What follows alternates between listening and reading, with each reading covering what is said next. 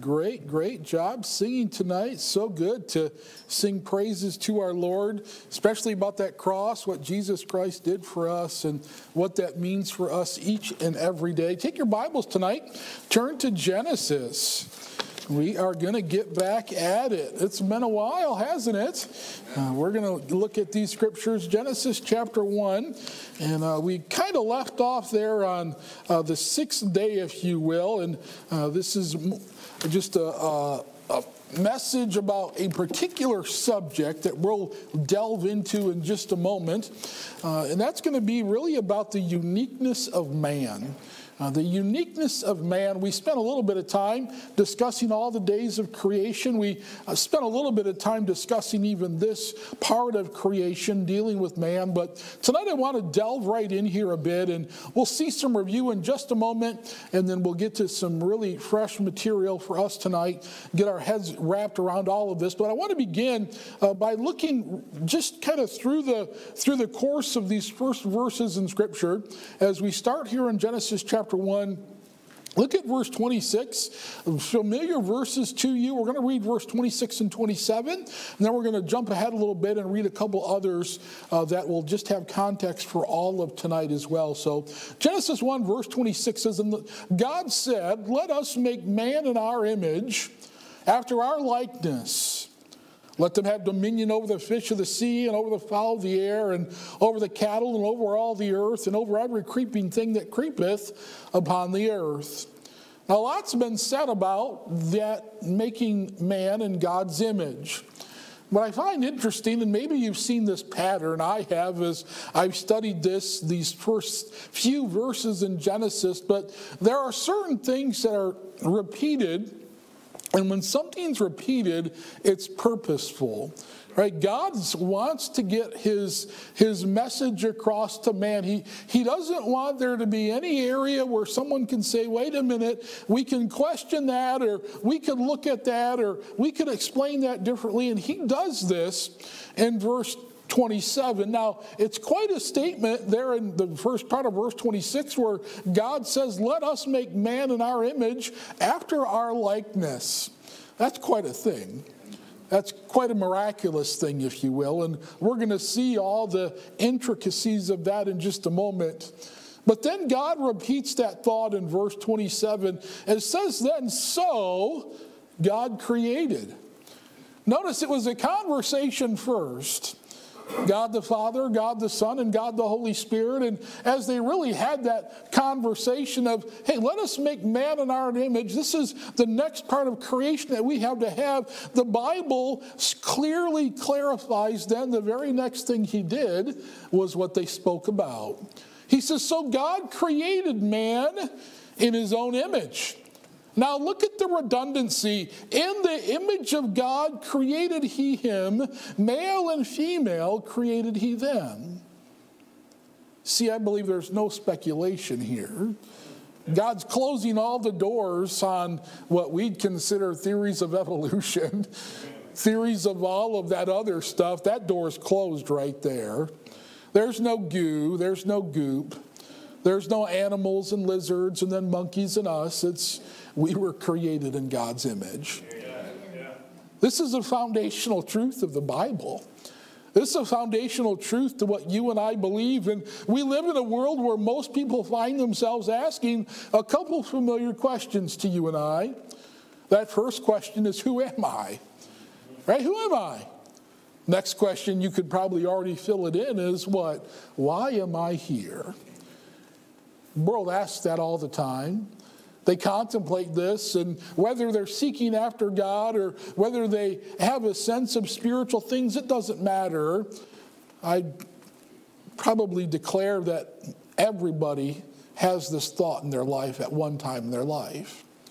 Who am I and why am I here? What's my purpose? And we spent a little bit of time talking about that Wednesday night as we kind of went through just a recap of Ecclesiastes, and we talked about that we are here for God's pleasure. We're here because, one, he wanted us to be. He wanted a relationship with man. He wanted this special relationship with us so that in return we would glorify and honor him.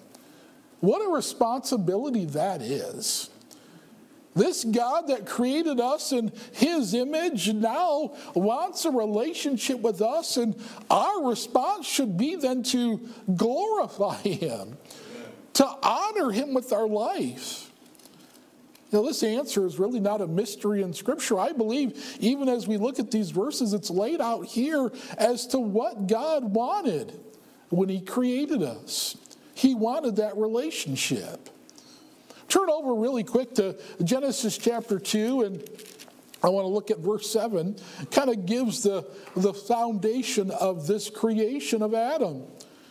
2 verse 7, and the Lord God formed man of the dust of the ground and breathed into his nostrils the breath of life, and man became a living soul. We see that creation of Adam out of the dust of the ground, and then God breathing in this man, that him then becoming a living soul. We'll discuss that in just a moment. Then turn over just a page, if it's in your Bible, to verse 21. I had to turn a page.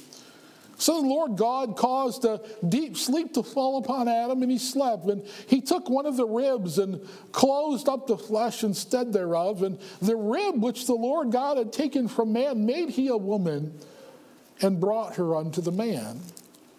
So we see this creation, we see this forming of man, that first man, Adam, out of the dust of the ground, and God breathing into him that breath of life, and he becoming a living soul. We see then how God created Eve, that first woman, out of man, out of that bone, and even that flesh of man, and then she became woman. Only human beings are created in the image of God. We talked about this a few weeks back now, just for some quick review.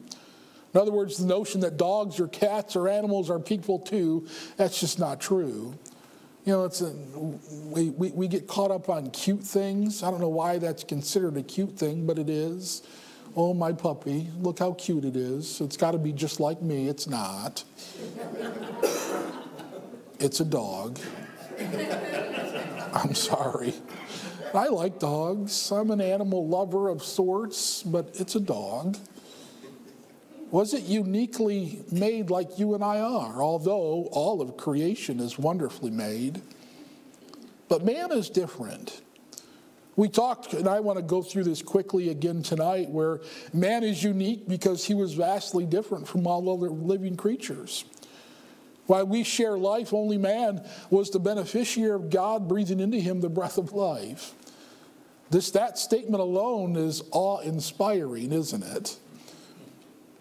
God breathed into us that breath of life. Our bodies are enormously more versatile and capable than other living things. We have emotion, range of feelings, reactions. Intellectually, we are superior creatures. Just how God created us. We talked about how man is unique and that God only made one man and one woman.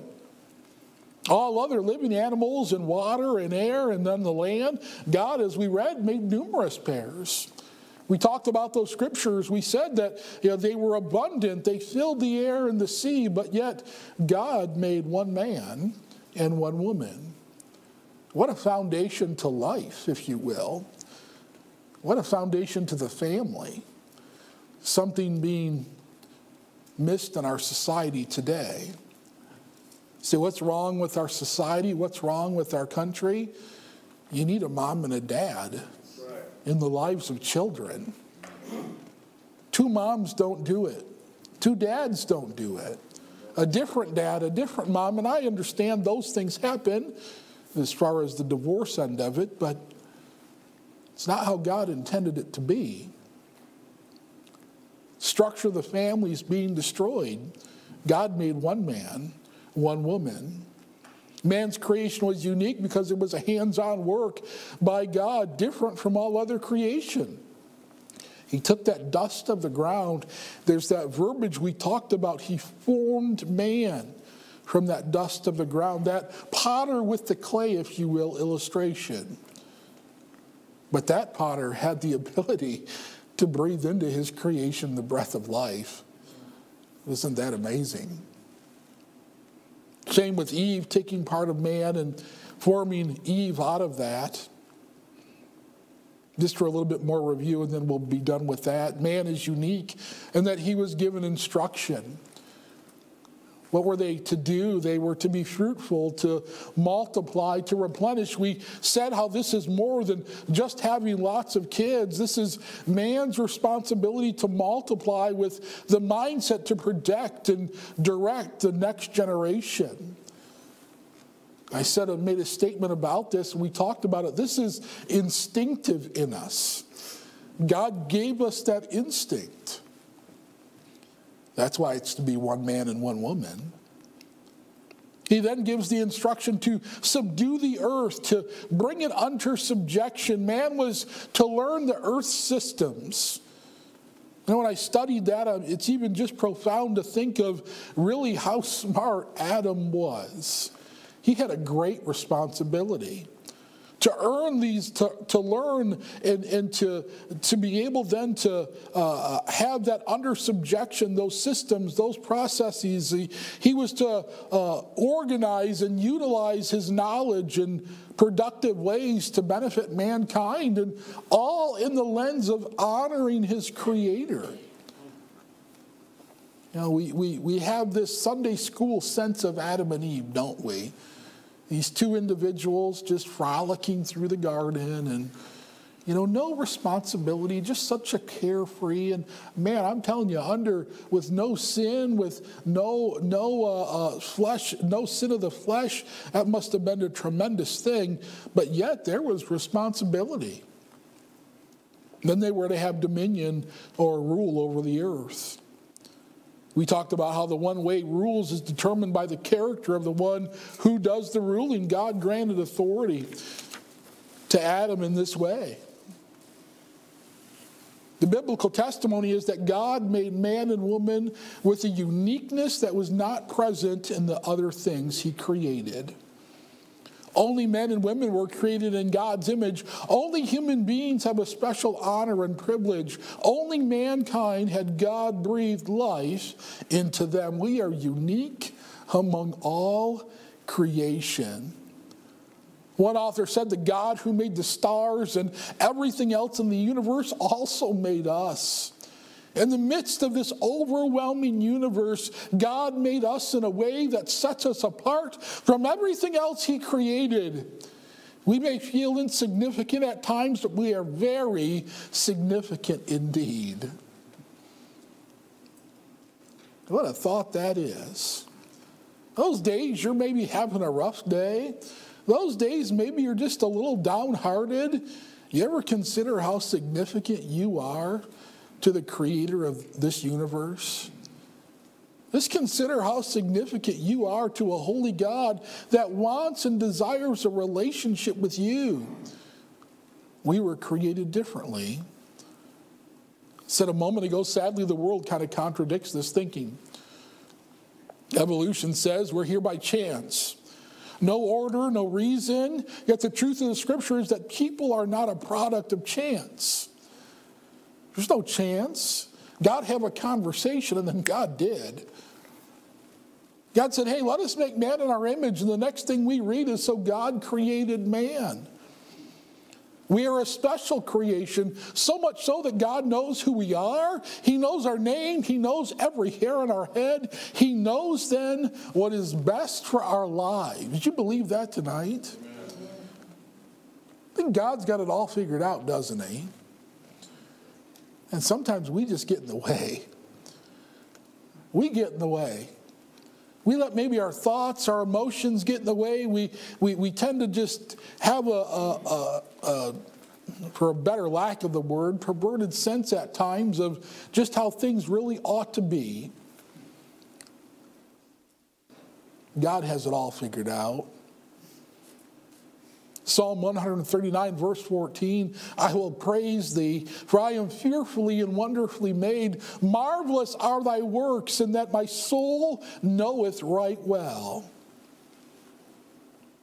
And we see a lot of verses like that in Scripture, don't we? I was even convicted about this in my life, and I'll just pass this along to you tonight just for a little bit of a side note. When is the last time you've done that? just to look up at your Creator and praise Him because He made you. Something I don't think about often, something that just the Lord laid in my heart that I'm going to try to think about a little more in my life. See, we get so caught up in everything around us and how things are going and the busyness of the schedule. And the psalmist cried out, wait a minute, if I'm going to praise God, I'm going to praise Him with everything I have. Why? Because I'm fearfully and wonderfully made. He goes on to say, marvelous are thy works, that my soul knoweth right well.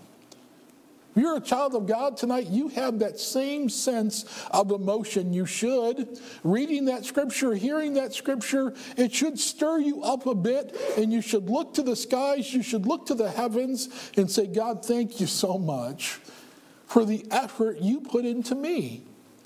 You have a purpose for me. You have a plan for me. You know everything about me. There's not a thing about me that He doesn't know.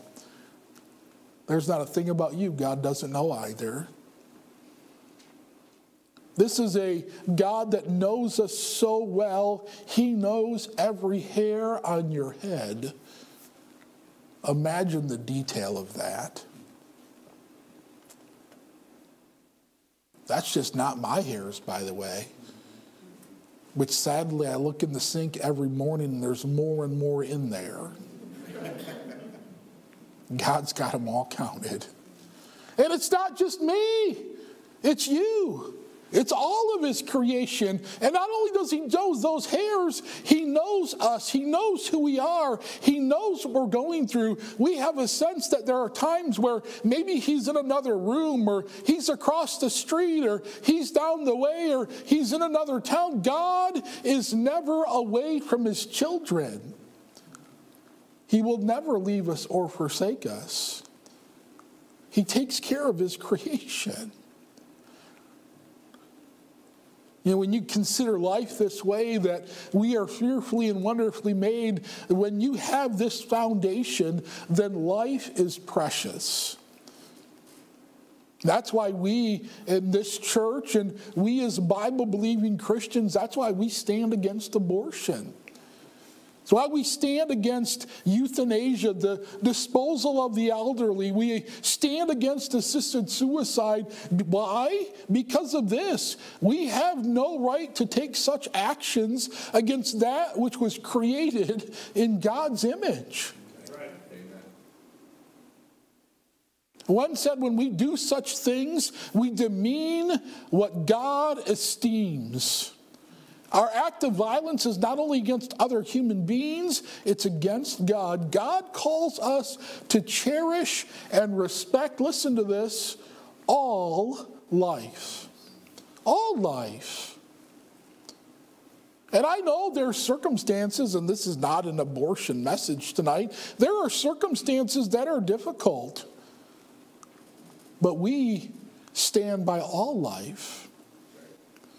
Don't get into that debate about what happens if someone's raped or molested or evil things. Listen, those are evil things, but God still has a plan. Right. This is one of the things that irritate me most about the conservative party I am in. They'll tell you they're for life. But man, when it gets to that, they throw the exception in, don't they? Most of them do. Why? Because it seems extreme. It seems extreme to say, no, there are other ways we can do this. That child can be adopted. That child can be cared for. Was it a terrible experience? Absolutely. But because God is good, because God is gracious, good things can come of it. They just don't want to utter those words. Why? Because they want more votes. Man is unique because he was created in the image of God. That's really our first thought tonight. All of that other was just simple introduction. Man is unique because he was created in the image of God. One said we are not created in the image of a Hollywood star or starlet. We're not created in the image of a superstar athlete. We're not created in the image of the power-laden executive. We were created in his image. We were crafted to reflect God's greatness. And it's not of us. It's of him. It's not so the world sees our goodness or our greatness, is so that his goodness, his greatness is reflected in us. Being made in God's likeness means that we possess characteristics that are also found in God. Similar to the way that children often reflect the characteristics, mannerisms, and appearances of their parents. It's a neat thing to watch. Still neat for me to see these kids grow, and man, the older they get, it's kind of those mid-teen years is when you look at a young man and think, that kid looks just like his dad. Talks like his dad, has mannerisms like his dad, body motions like his dad. Yes, Greenhalghs, you all are just like your dad, I'm telling you what. Greg's walking down the road. I thought, there's Scott right there, man. Just everything about you. Same with mine. There are several dimensions to this image of God, and I want to really spend the rest of our time looking at that. What does this mean? What is this image of God all about? There's a spiritual dimension. Man has a body, but he also has a soul and a spirit. There's a triunity of man. Does that sound familiar? Yeah. That triunity? Because God is a triune God. We know that. We spent time on that. There's God the Father, God the Son, that's Jesus Christ, and God the Spirit, the Holy Ghost. I would consider, if you want to put ourselves at a camp, or at least myself, I would kind of consider myself to be I just lost the word now. Let's say trichotomist, but that's not the right word. Is it trichotomist? Yes, sir. Still doesn't sound right to me. And in that, I'd say I usually describe that man has a body and a soul, spirit. Now, there are three elements. There's that body, that soul, and spirit. And I believe those are those three elements. That's that trichotomy, if you will. Now, I'm going to break those down tonight, but I also would just specify that soul, spirit, they are so closely knit together. Okay? So you can do yourself harm if you try to really break these apart too much. I'll do a little bit tonight just for some understanding. But when you hear me explain this, it's man as a body, and man has that soul spirit, if you will, although there are those three parts. We see this in Scripture where even 1 Thessalonians chapter 5, verse 23 says, "And the very God of peace sanctify you wholly.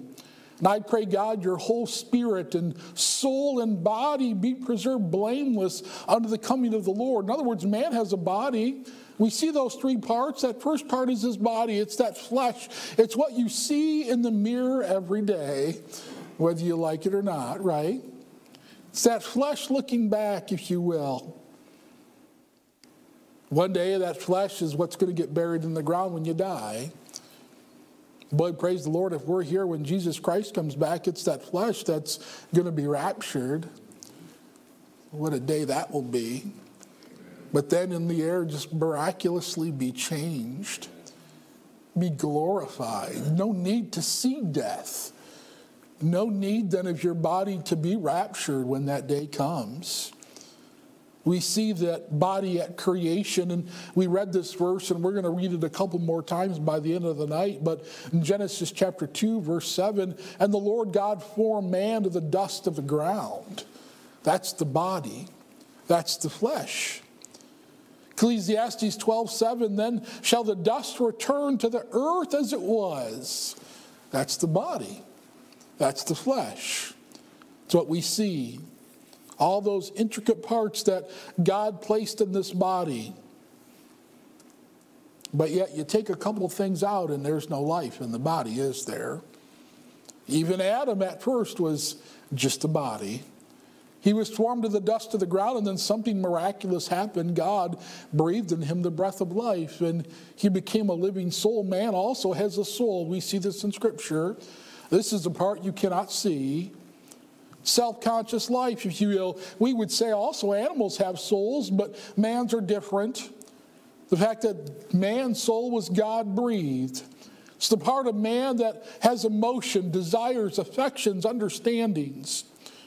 Again, that's the latter part of Genesis chapter 2, verse 7. And the Lord God formed man out of the dust of the ground and breathed in his nostrils the breath of life, and man became a what? A living soul.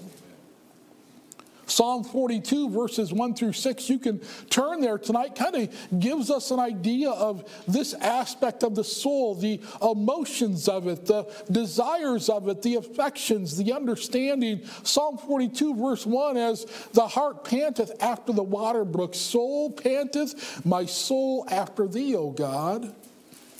It says, my soul thirsteth for God and for the living God. When shall I come and appear before God? My tears have been my meat day and night, while they continually say unto me, where is thy God? When I remember these things, I pour out my soul in me. For I had gone with the multitude. I went with them to the house of God. For with the voice of joy and praise, with the multitude that kept holiday. Why art thou cast down, O my soul? Why art thou disquieted in me? Hope thou in God, for I shall yet praise him for the help of his countenance. O my God, my soul is cast down within me. Therefore will I remember thee from the land of Jordan, from the Hermonites, from the hill Mizar. See, we see that body and soul of man, and then that third part is the spirit. Man has a spirit. This is another part you cannot see. It's not like the body, but it is different than the soul.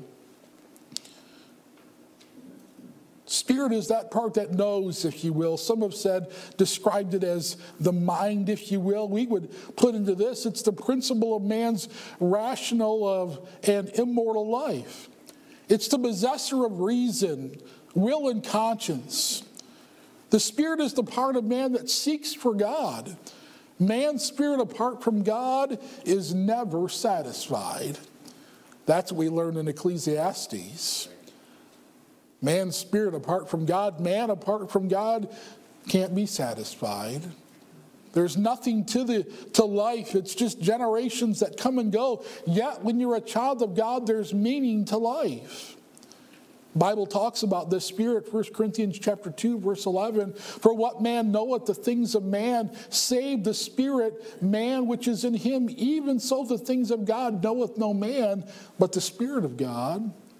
Ecclesiastes 3:21, who knoweth the spirit of man that goeth upward, and the spirit of the beast that goeth downward to the earth?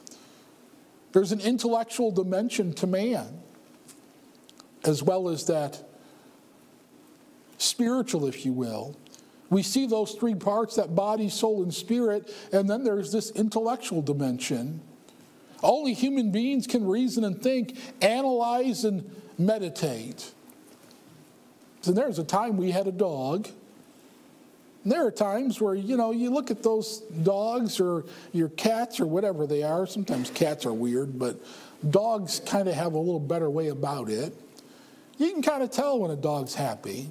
Or we say happy, but, right? They greet you, they wag their tail, their eyes kind of light up.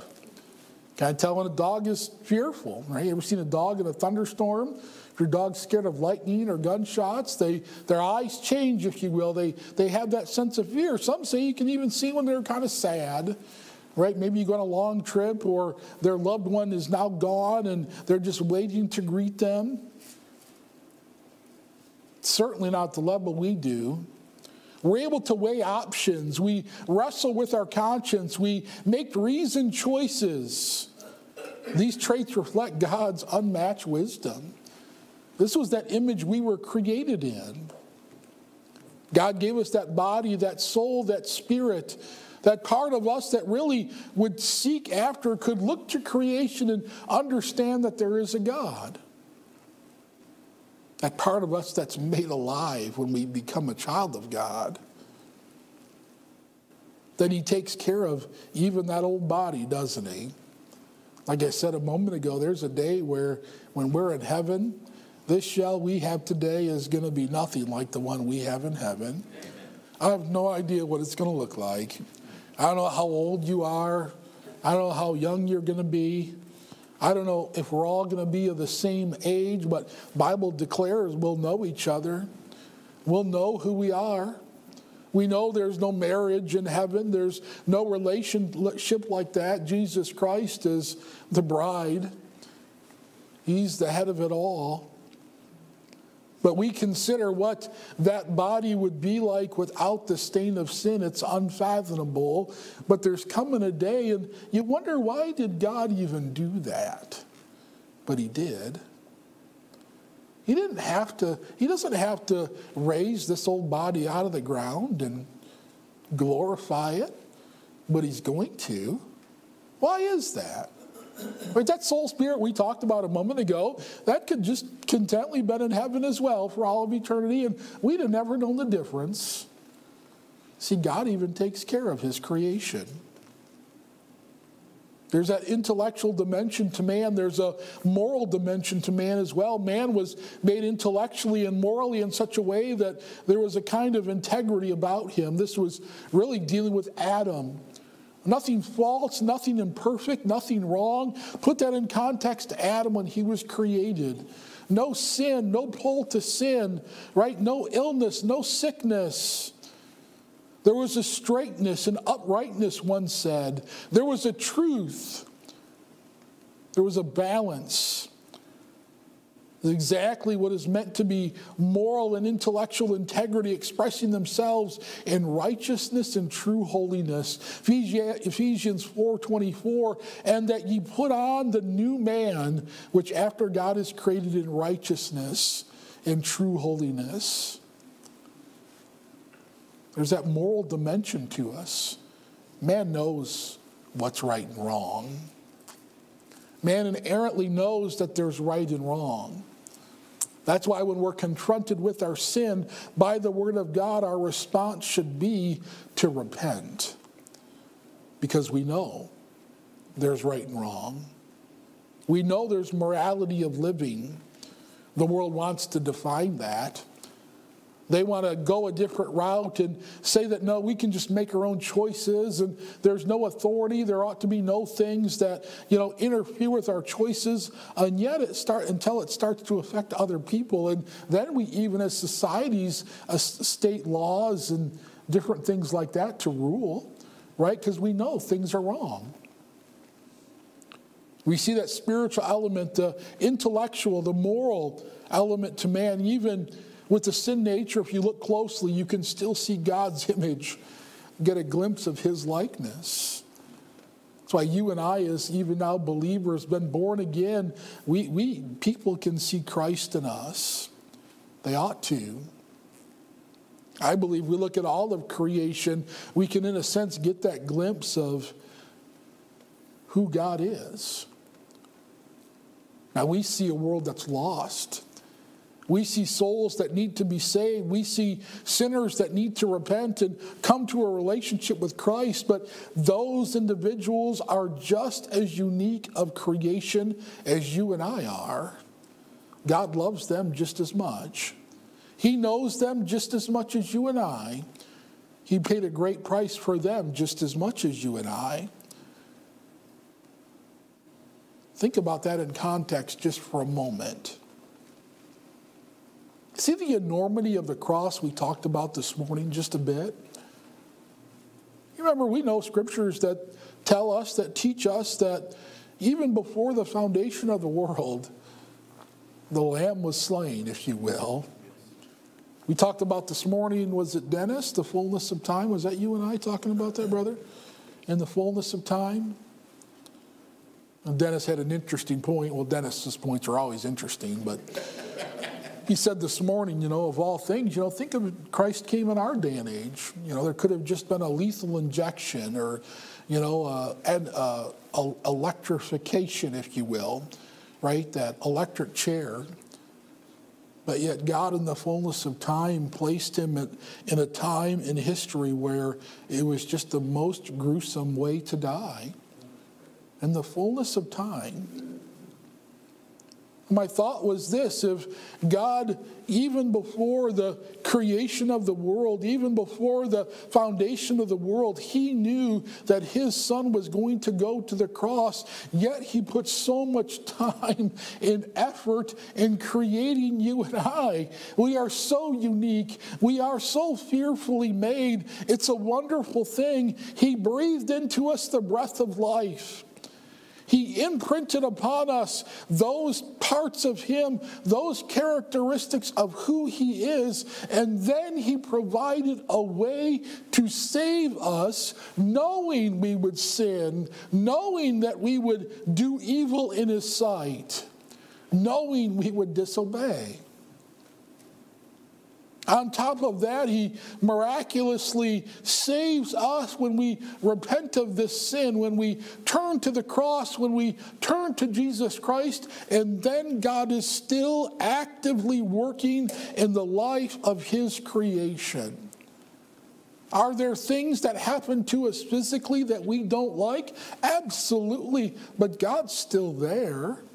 He's still giving graces. He's still just putting exactly what we need into place exactly when we need it. And then, as I said a moment ago, there's going to be a day where then even now this sin-cursed body will be glorified. What a God that is. You can't think of this God and dismiss these truths. We were created unique so that God could reveal to us the wonder of his glory. There's a purpose to life. To honor, to glorify our Heavenly Father. That's our purpose.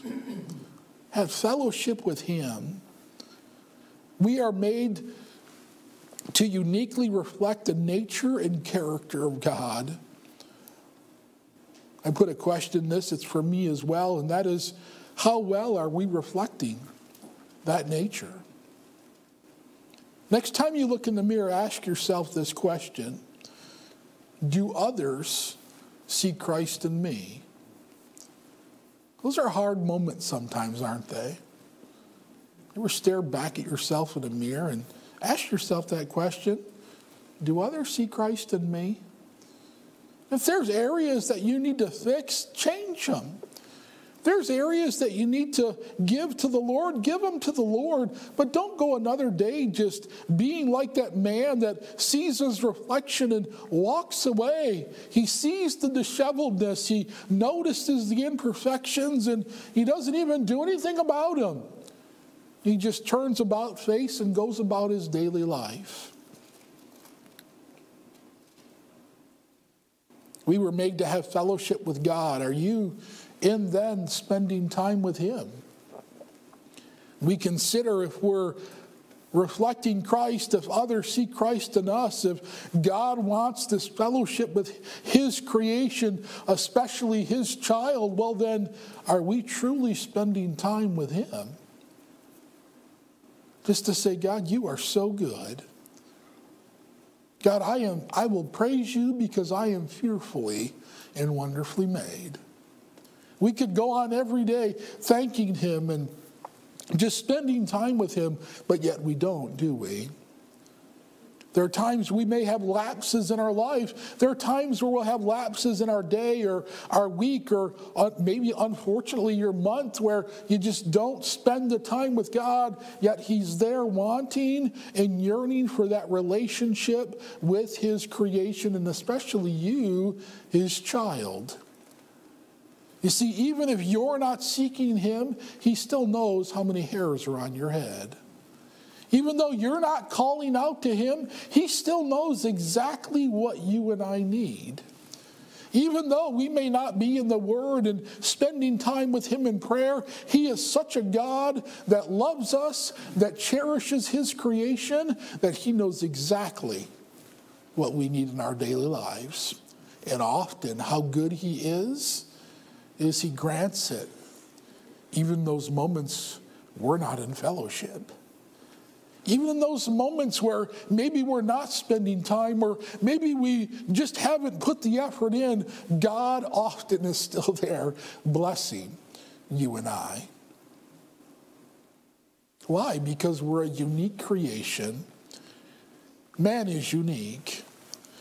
Don't be caught up in the world's mindset of thinking. Don't let the world diminish this book in any way, shape, or form, or the truth in it. And tonight, leave here praising God that you and I, as man, are uniquely formed, are uniquely fashioned, and this God of the universe wants a relationship with you and I. If you're a child of God tonight, we have that relationship. We know what that's like. Let's spend some time with him. Let's truly reflect inwardly and truly ask that question. God, if you made me to bring honor and glory to you, to praise you, to have a relationship with you, to have fellowship with you, then God, am I really modeling your son like I should? God, are these characteristics that you have implanted on me, are these part of my life? Do others see them? Let's live for him with all we are, with all we have. And at the end of the day, let's leave this place like the psalmist, just praising him for how great our Creator is. Let's pray tonight. Father, we are so thankful. We are so grateful for these truths in your word. God, you uniquely formed man out of the dust of the ground. You breathed into Adam the breath of life, and man became a living soul. We're thankful, Lord, that we see these three elements of life, if you will, that we have a body, a soul, a spirit, all working together, all fashioned by you. And oh God, that spirit that if we're a child of God that has just been made alive, what a wonderful truth that is. Help us, Lord, as we think about and reflect on these scriptures, the uniqueness of how you made us, that we then truly would reflect those characteristics you want us to reflect. That we would live like you, that the world would see Jesus Christ in us, that we'd ask that question of ourselves tonight. Maybe there's some here, Father, that have just been challenged because they understand how uniquely made they are, and God, they're just not spending time with you like they ought to in fellowship. Lord, through your Spirit, you've spoken to their heart, and God, I pray that they would commit even tonight to spend some more time with you each day, to fellowship with their Creator, to fellowship with their Heavenly Father, to just at times praise you for who you are in our lives. Oh, we fall so short of that. We of all people should be before your throne more and more every day. Lord, we thank you for the life you've given us. We thank you that even in death, this whole body will be glorified. We thank you that you provided a way even for that in your foreknowledge. Thank you for your goodness tonight. Work in our invitation. Work in each heart that's here, Lord. Help us just to spend some time praising you for how good you are. We pray these things in Jesus' name. Amen. Pastor